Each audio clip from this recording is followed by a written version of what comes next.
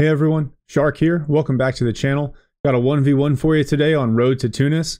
We've obviously seen a lot of US versus Wehrmacht lately, and fortunately, a friend of mine answered my call for support with this excellent game between the DAK and the Brits.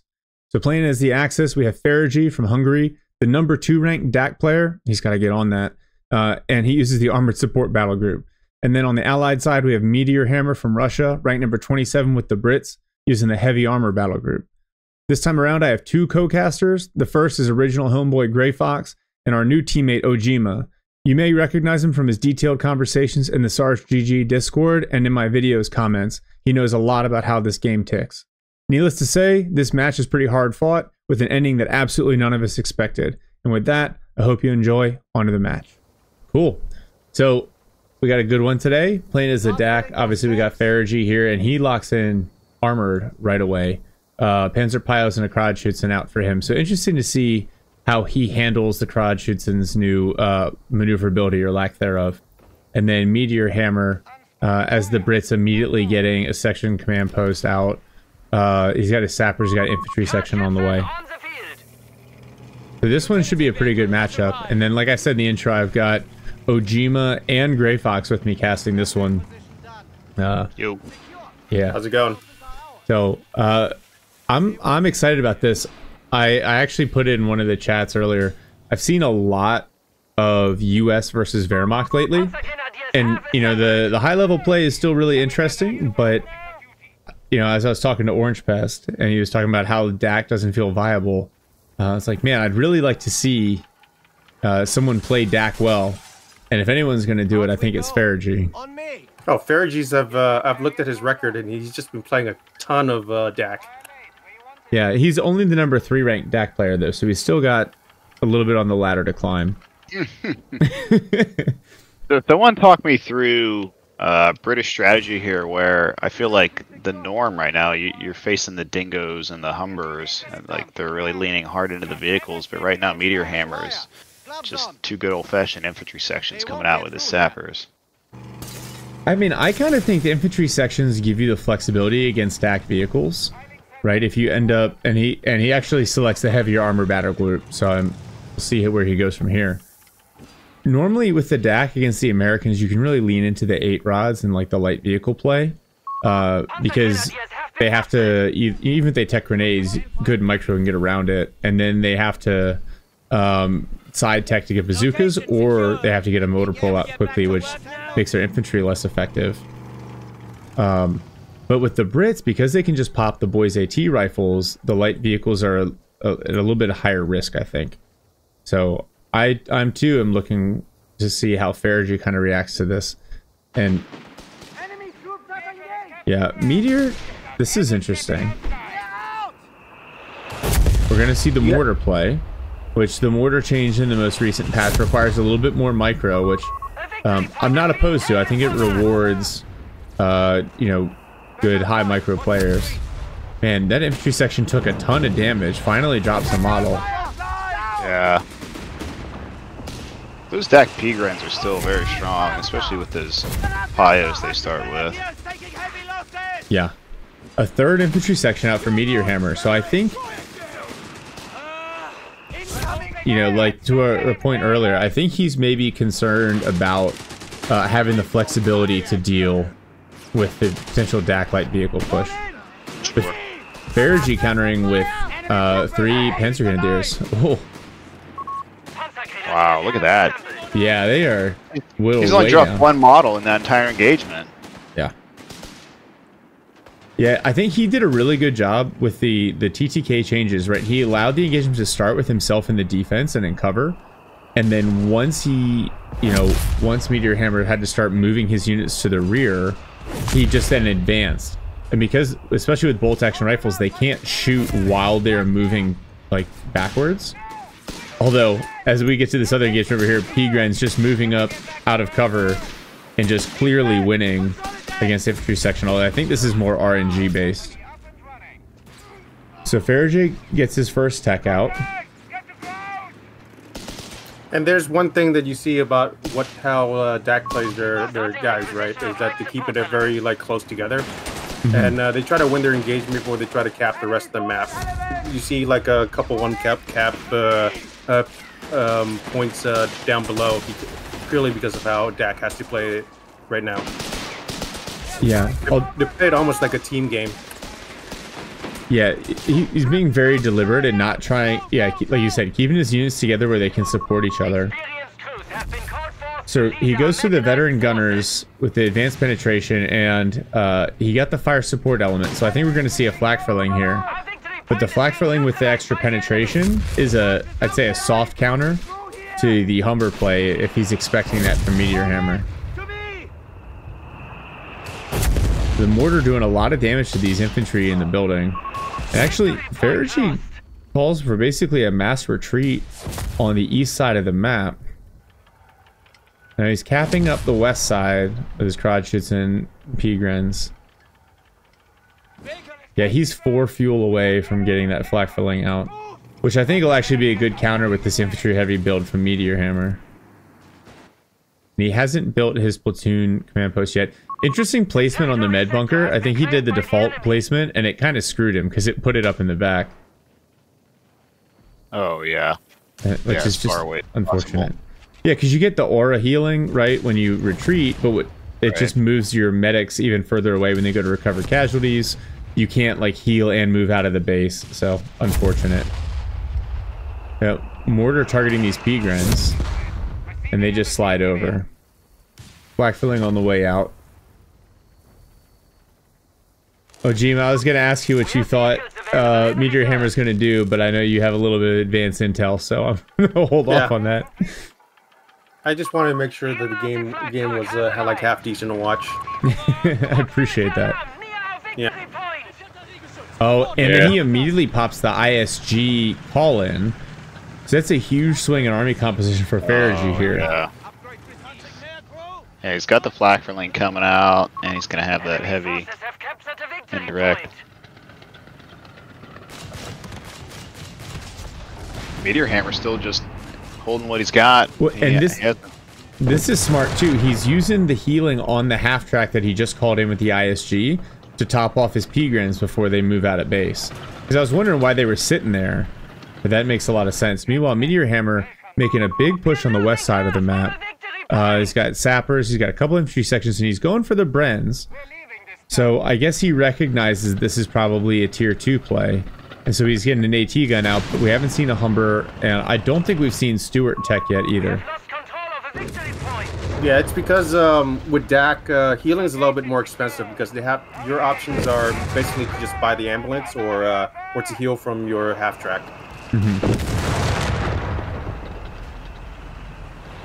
Yeah, healing even more important now in this version of the patch. Oh, this mortar caught out of position. With the increased infantry TTK, team weapons like the mortar are at much higher risk of being burned down. Infantry section retreats. The other, with the Bren, gets into some light cover. And I think he's stalling for this AT gun to come out and take a shot at the flak filling. Yeah, kind of try to bait him in a little bit. Yeah. It's setting up. It's in spot. There's the first shot. It's gonna. Okay. I thought it would whiff at that distance, so there's rocks in the way. Yeah. No, it's not a bazooka, so it can actually hit what it's shooting at. What it shoots at. Yeah. And not just the ground in front of it. Zappers. You gotta hold the tube up, boys. Yeah, right. Sappers forced off. They have a good push initially against the Pegrens, but with the half track there and a couple squads of Pegrens, that's going to be too much for them to handle. So it looks like Meteor Hammer's going to have to reset and come back out. Now we're seeing the Stuart Tech. And Ogema, what do you think about Stuart Tech to counter this like flak filling light vehicle heavy build here, or light vehicle light build, I guess? I mean, you know, with the USF, you would grab Greyhounds, right? That's sort of one of the ways you kind of expect the flak filling at this point, and the extra penetration on like a Chaffee or something like that doesn't actually do anything to the half track. You know, it's kind of in this weird Goldilocks zone where it doesn't take too much damage from small arms, but also like even like Greyhounds and Stewards would will always pen it basically. Yeah, like guaranteed penetration. And Chaffies are just like over penetration. Oh, a couple mines go off. Also, I would like to say is that with the armored battle group for the Brits, you know, you can recall the Stewards. You can invest a little bit more into the Stewards, and you can recall them later on. Ooh, Blackfilling gets smoked by the boys AT rifle. Got him, nice. Yeah, nice move there. Those keyhole shots from the AT gun were pretty nice too. Pigrans make a good push on the infantry section, but there's no answer to the Stewart right now. There's a single Pack 38 on the field, but it is not in position. So these Pigrans are gonna one squad hard retreats, the other soft retreats. Yeah, Ogema, going back to what you were talking about before, I think it's interesting because generally for the U.S., the motor pool is relatively able to counter the DAK, but I think the Brits have some slightly heavier options, and so you know the Stewart makes a lot of sense because there's not much you have to worry about stickies, but you need hard AT to counter the Stewart. Yeah, ISG scores a hit there. Yeah, and this battle group in particular, right? You can recall light vehicles before you having the tier 3 building. Yeah. So I love the auto heal that the Stewards get when they're out of combat. That's pretty nice too. I actually kind of hate that, but it is nice if you have a Stewart that it just heals your Stewart. Yeah, yeah. You can tell I don't play a lot of Brits. But it solves the problem of because you put in a bunch of fuel into Stewards, it becomes really hard to get to tier 3, right? So you can recall your Stewards and get tier 3 if you have to or not. Well, and in a way you can punish your opponent for over investing in heavy AT. You just withdraw the Stewards, and then you get something out like a Matilda that'll still bounce shots from a Pack 38. Oh! Crowd-Houston gets annihilated by the 6-pounder. And you gotta hand it, Meteor Hammer, he's losing on VPs, but it feels like he's gotten a couple of good pickups here. Yeah, Stewart takes a run from the ISG as well as the AT gun, but it's not enough to really push it off. I'm sorry, it pushes it off, but it doesn't do any serious damage to it. It'll just repair. But you know, really, the Stewart is just a better Greyhound. It's just that it comes a little bit too slow, right? You need the extra tech and stuff like that, and that's why like you don't see it as often, and you just don't see armor as often. That's why you don't see Stewart as often. But I think Stewarts are really good. Yeah, and I know sometimes they can be abused, especially in team games. But in this context, I think he's using it kind of the right way. He's using it to bridge into his late game units, and then with the Brits because they can withdraw and refit. Oh, this infantry section in the south. I think they'll probably be okay. They take a fair amount of damage. Yeah, it's mostly because with you play against DAK, and they don't really usually go for tier 2. They like to go directly into, you know, they like to play around the light support element, and then they like to go directly into P3s. Yeah, with DAK you really only see one or the other, right? And like we were talking about, I think an 8-rod plus Martyr heavy strategy is really dangerous against the Brits. The boys AT rifles are really powerful, and then the Martyrs against Stewarts are going to lose. The Stewarts will just drive past them. Now, FeriG has enough Panzer Grenadiers that he can use his snare, but these two Stewarts are going to potentially do a lot of damage here. Although Meteor's playing pretty conservative with them. I wonder if he's concerned about mines. Has infantry section engaged Pioneers as they're laying mines in the center of the map there. P3 on the way out for FeriG. Yeah, with that one AT gun, it's not hard for those two Stewards to just encircle it and decrew it either. Yeah, he's got to be worried about either the snares or mines, right? Because as soon as you can't actually get around and decrew the AT gun, and if you're very overextended and you lose both those Stewarts, It's a huge investment. Absolutely. And you lose, like you said, you basically lose the ability to get that fuel back. Yeah. P3 on the field here.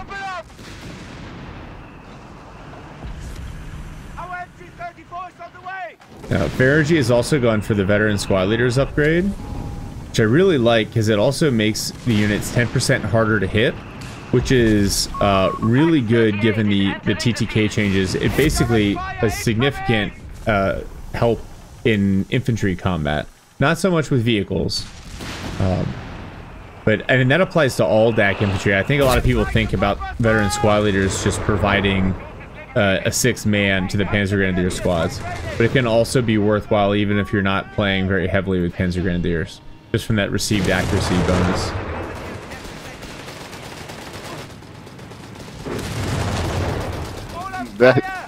That one infantry squad so patient waiting there in the smoke. Just hanging out.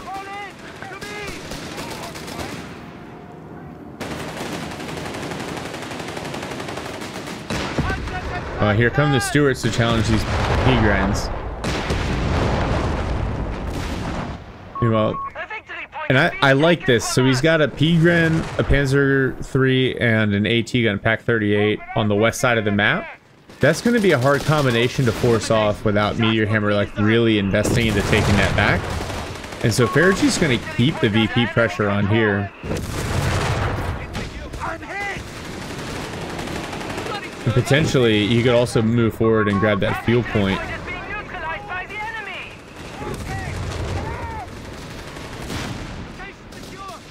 The sappers are upgraded with sweepers, so they're finding FeriG's mines.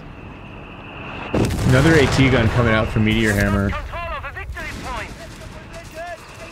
He's actually floating a little bit, and he has, with the CPs that he has, it doesn't look like he's going to go for the Crusader, which honestly I wouldn't recommend at this point anyway. I think the value proposition of the Crusader AA tank is decreased a little bit. You gotta wonder what his thought process is now.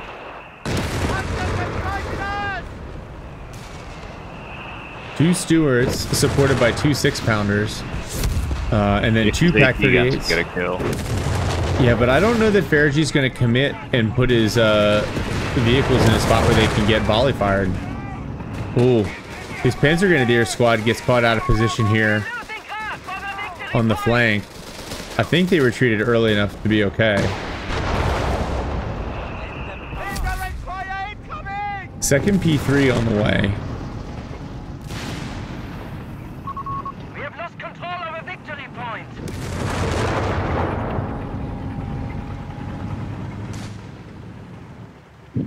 FeriG going to maintain the VP advantage here.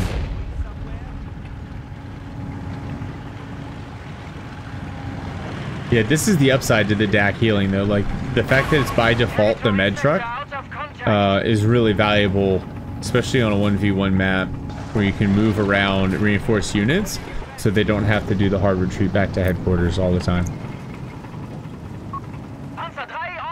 He just got, Meteor Hammer just got his T3 building up. Yep, building the company command post. Oh, the double 6-pounders come up, so the P3 has to be very careful.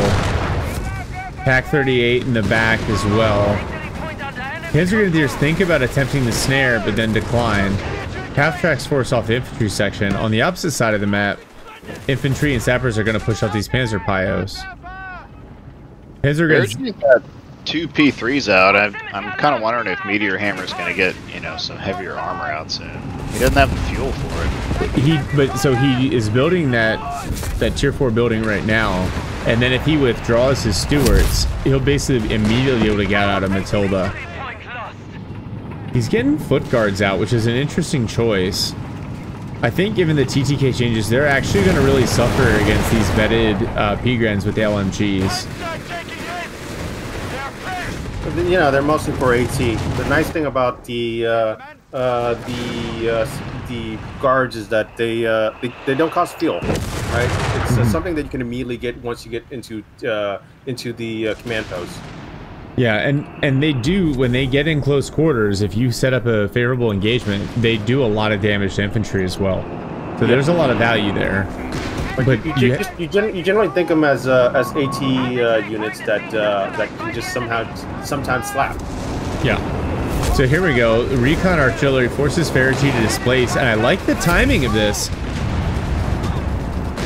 Scatter those AT guns so you can move up and push a little bit. Yeah, AT guns move up, but now this P-Grand squad forced to retreat through the recon already. It'll probably be okay. Here come the half-tracks on the flank.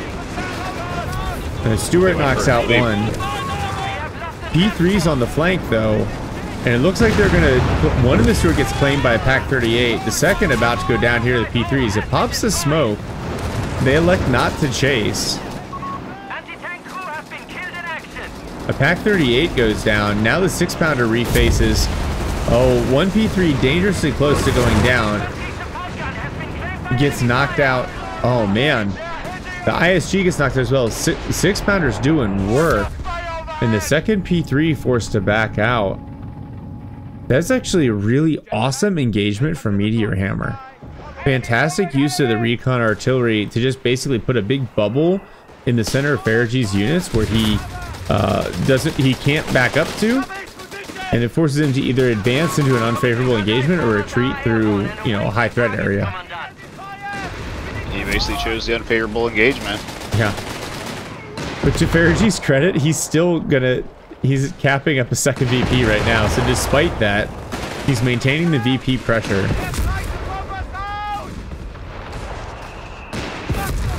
See if that last Stewart can make it out of there.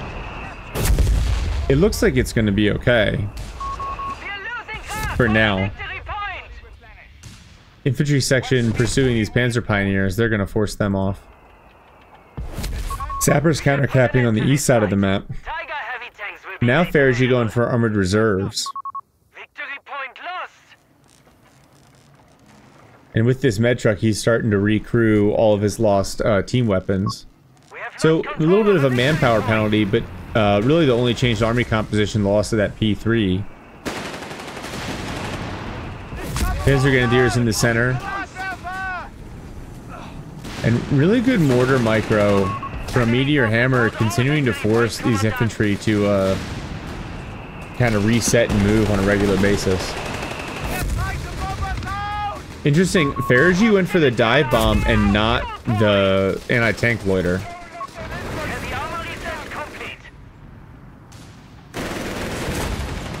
Oh, they're gonna try to run down this sapper squad on retreat. But man, they're just not taking any damage. Actually, they claim some veterancy and still don't drop a model. Now, Meteor Hammer coming in with a big push on the opposite side of the map. 2 AT guns to get after this Stewart, but a lot of infantry behind it. And the Stewart actually goes for the med truck, follows up with recon artillery. That was a great combo right there. Oh my gosh, yeah. One pack cleared. ISG. They snare him while he's back there. They miss it. They miss the snare. And now here comes the dive bomb. Will he get away in time? Oh, it does a lot of damage, but doesn't clear anything. He lost one squad, I think. Yeah, the Stewart finally does go down.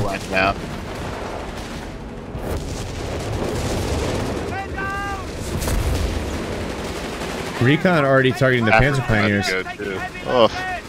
One AT gun gets cleared.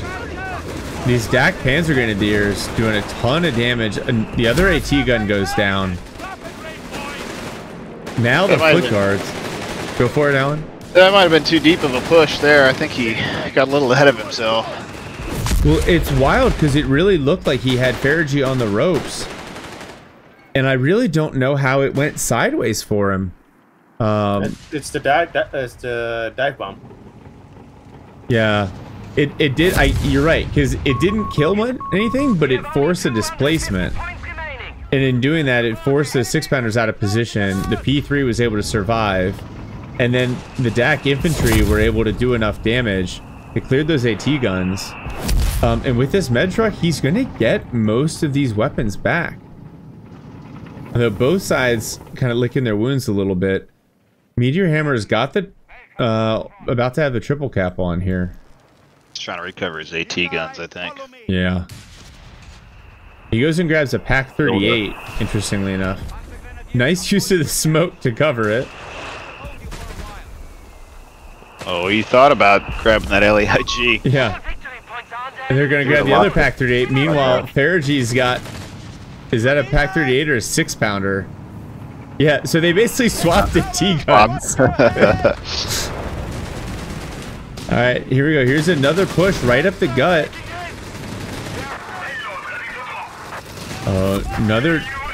Here's another dive bomb. Oh no. Oh no, on retreat! Oh, jeez. Oh my goodness. That was a mic drop. Holy crap. Hey everyone, so we're going to start with the build order here like we normally do. I've changed up the format a little bit, so let me know what you think in the comment section down below. So first off, for FeriG, playing as the DAK Armored Support Battle Group, starts with his Panzer Pioneers. He selects his battle group, he gets a Kreuzschützen out, and then 3 Panzer Grenadiers for a total of 3 throughout the game. There he techs up to the Light Support Company and then the Fire Support Elements and gets his flak filling out. From there, he immediately calls in LEIG, he builds a Pack 38, he techs Veteran Squad Leaders, then he gets a Med Truck out, he techs his Vehicle Survival Package, and then he builds his Tier 4, where he calls in 2 Panzer 3s, he gets an additional Pack 38 call in, and he techs Armored Reserves, but at that point doesn't end up needing to use it. Alright, so for FeriG, his battle group breakdown, obviously Armored Support, he immediately goes for Veteran Gunners for the increased penetration, then Salvage Kits, then the Panzer Storm ability, and then obviously his last choice is the Stuka Dive Bomb. And then for Meteor Hammer, playing as a UK Heavy Armor battle group, he starts with the Sapper, immediately builds a section command post, starts with 2 infantry sections, then he selects his battle group, gets a 3-inch mortar out, gets a 3rd infantry section, techs his med station, builds his platoon command post, gets an AT gun out, techs for Stewarts, builds 2 Stewarts, as well as a 4th infantry section and a 2nd Sapper. He gets a 2nd AT gun out, and then he gets into his company command post, where he builds Foot Guards and then a Matilda before the end of the game. And then reviewing Meteor Hammer's battle group choices, so he goes for the Engineer Detachments, which reduces the deployment and reinforced costs of Sappers. Then he goes for Withdrawal and Refit, the Forward Repair Assembly, and then finally unlocks the Recon Artillery. Alright, so we're back. I have recovered emotionally from the end of that game. So as always, we'll kind of start it off, and normally I would say we'll start with Meteor Hammer. This game's a little different. So actually, one of the things we were talking about off camera were the healing mechanics for the DAK and kind of the differences for them. So I'll kick it over to Ogema to kind of walk through that, because there were some mechanics that even me and Fox were not fully tracking. So you want to do a rundown for us? So DAK doesn't have a medical tent, right? Like the other units, the other factions, which you can immediately research whenever you want and feel that that is necessary to get your healing. DAK only gets their healing from the ambulance, like, and the other form of healing that they have is on their half track, which is they have like the dingo healing, where they can they have a time ability where they can heal for 45 seconds when stuff is out of combat. Or you can garrison a unit inside the half track to heal for a very slow rate, 3.2, which, you know, it's very difficult to heal your entire army like that. And also, of course, you know, they can't reinforce from that half track. Yeah. I think most healing is like what, 6 HP per second? No, it's like 3.6, I believe. Okay. It's just that you're healing like all your guys at once, so it's not too bad. Yeah. Right. So you have like six units in a squad, so they all heal 3.2. Yeah.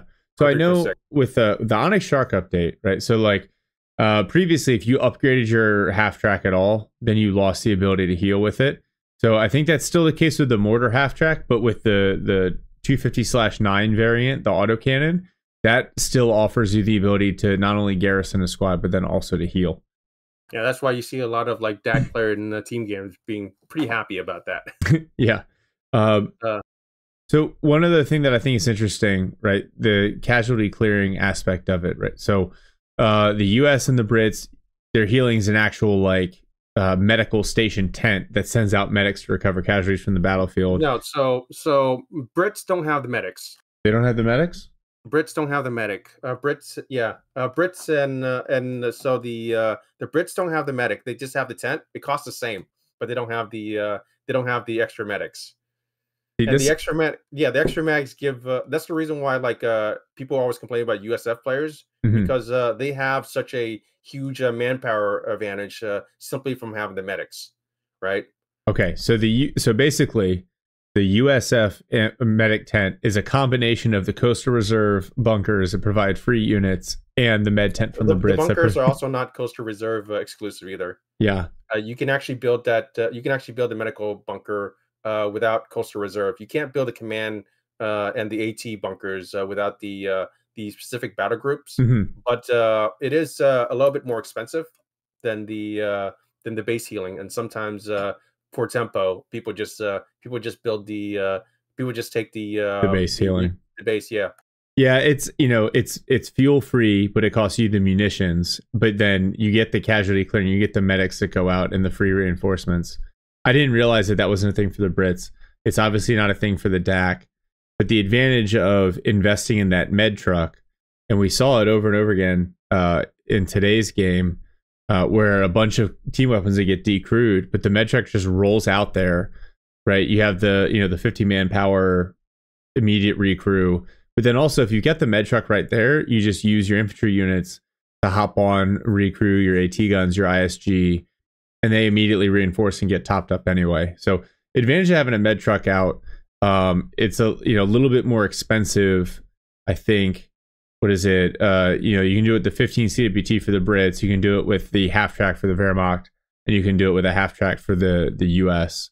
And in all those cases, it costs munitions on top of the standard manpower fuel of the vehicle. So yeah, I really like this, right? Kind of the idiosyncrasies of the different factions. And I know we just spent 5 minutes talking about healing. But I think it's worth considering, and knowing the ins and outs of it is really valuable, because not only for yourself what's more effective, but for your opponent, kind of what you can expect them to employ. So I appreciate you kind of running through a breakdown. As we and there are a couple more things with healing. The P-Grand's healing is also really, really strong as well, right? You can heal up whenever you win a combat. You can heal up your P-Grens, and the Dingo healing is also really strong because you have the healing before you have the med tent. And me and GreyFox was talking, and GreyFox said sometimes he doesn't even like to build the med tent until 7 minutes into the game. Yeah, right. And that's the reason why the healing on the Dingo is really clutch. Yeah. Well, and healing now with the TTK update is so much more important. It's another part of the discussion we were having. Before the Onyx Shark patch, you could send out infantry squads that were at 2/3 health, and it would probably be okay.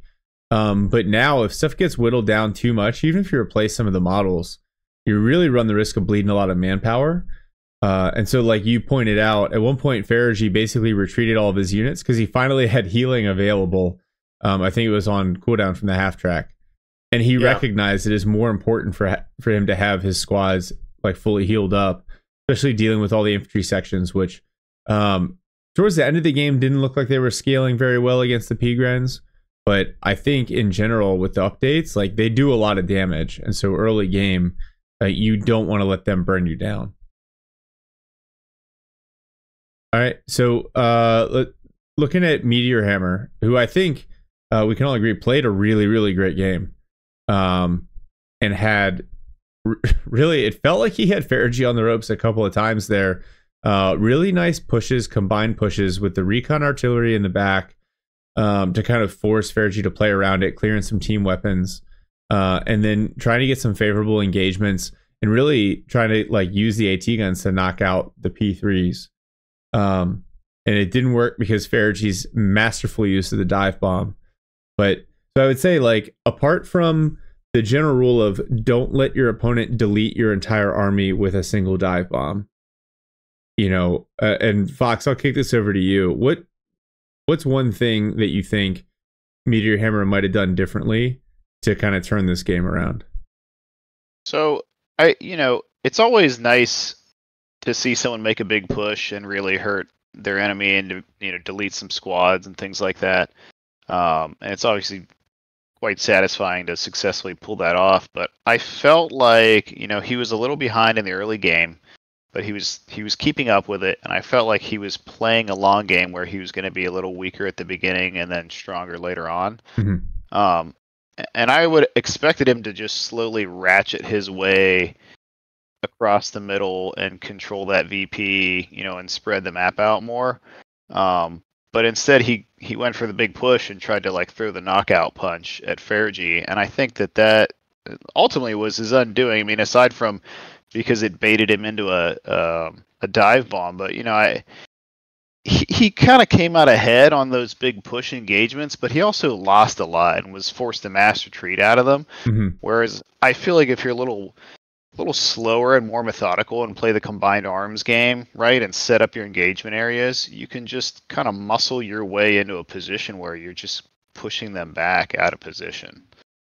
Yeah, that's a really good point, right? He definitely was continuing to kind of shove up the middle and go for the knockout punch. And one thing that I've learned quite a bit with Aries coaching me is sometimes 2 out of 3 VPs is enough. Don't need.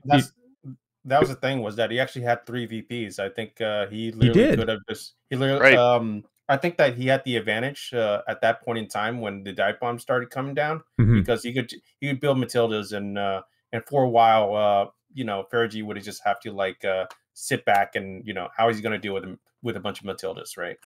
Yeah, absolutely. I mean, he really was in a position to force FeriG to make the big push, right? I mean, he kind of had him backed into a corner and could have forced him to become desperate.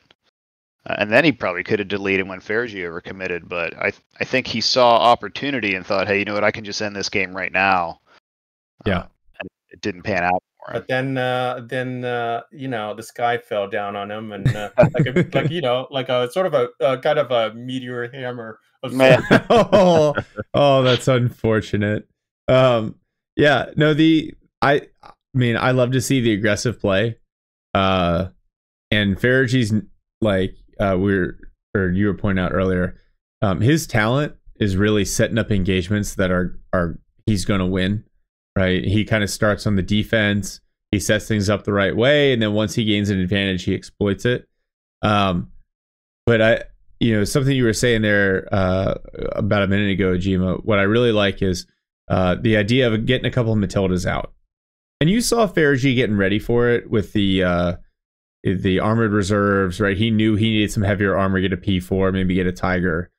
Yeah, the P3s are great against Stuarts. But once you start seeing Matildas or Grants, they just don't scale the same way. And so I think, probably those Stuarts were on the field just a little too long.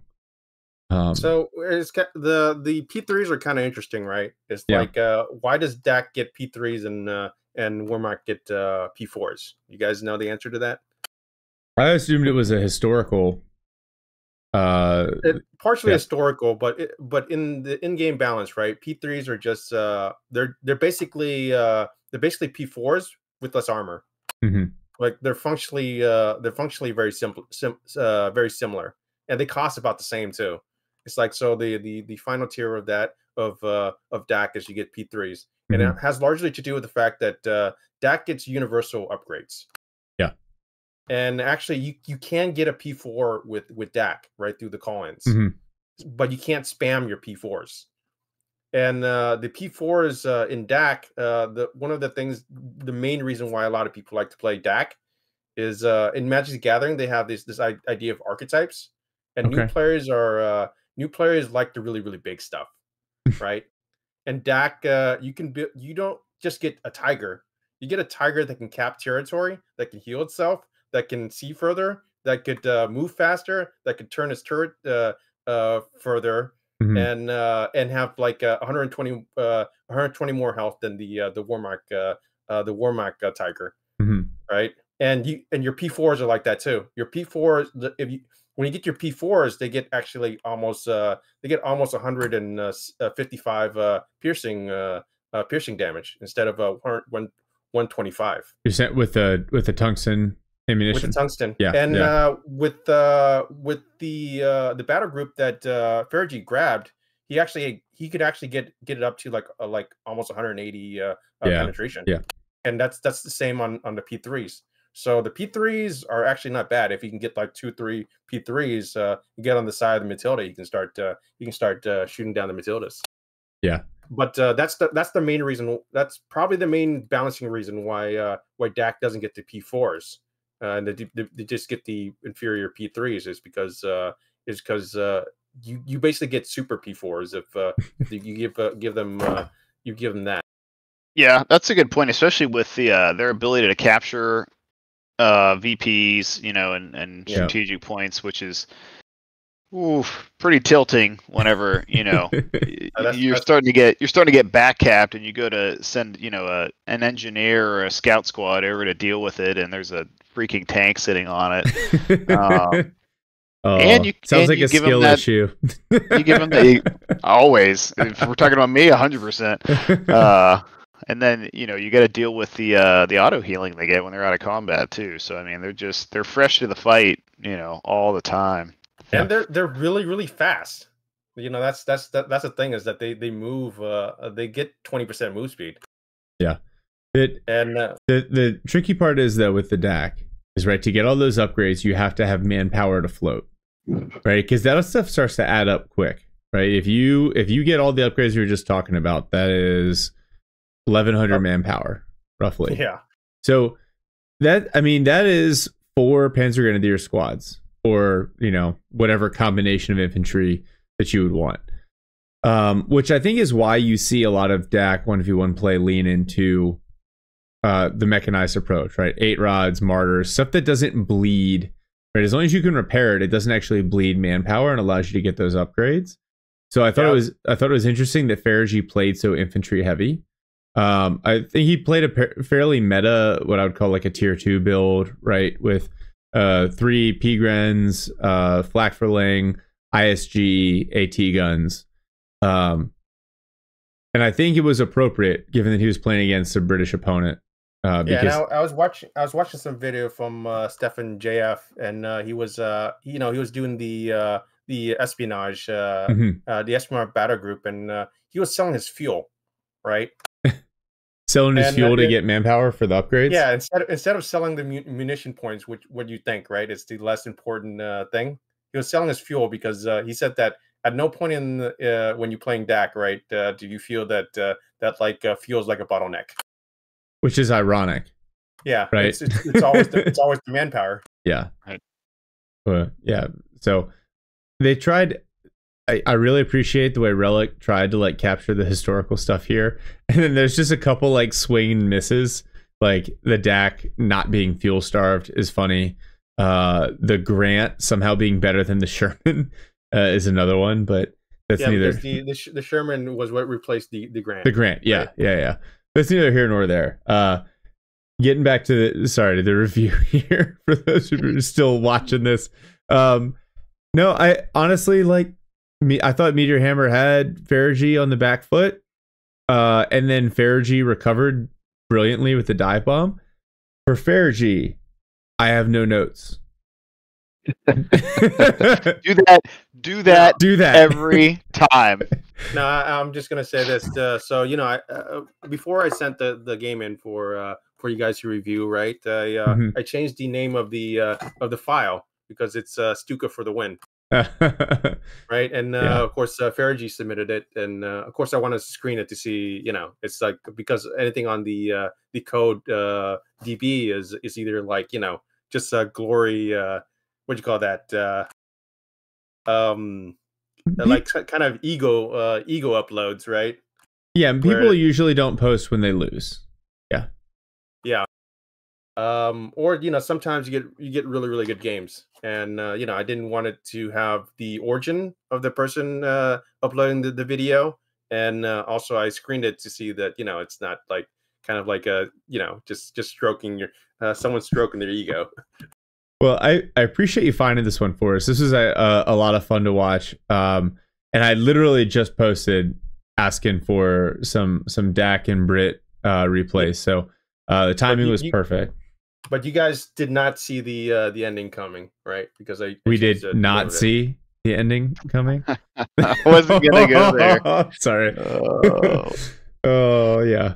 No, I didn't see that coming. But that I have had someone do that to me and murder my Ranger blob before, and it made me very sad. I've actually seen a lot of Stuka dive bombs in multiplayer recently. Yeah. It's sometimes weird. It's like there's some. I don't think anything really changes about the Stuka dive bomb. It's just that at a certain point, suddenly every single player like discover like the joys of like just like splatting an entire group of people. Well, the AOE on it is huge. Huge. Yeah.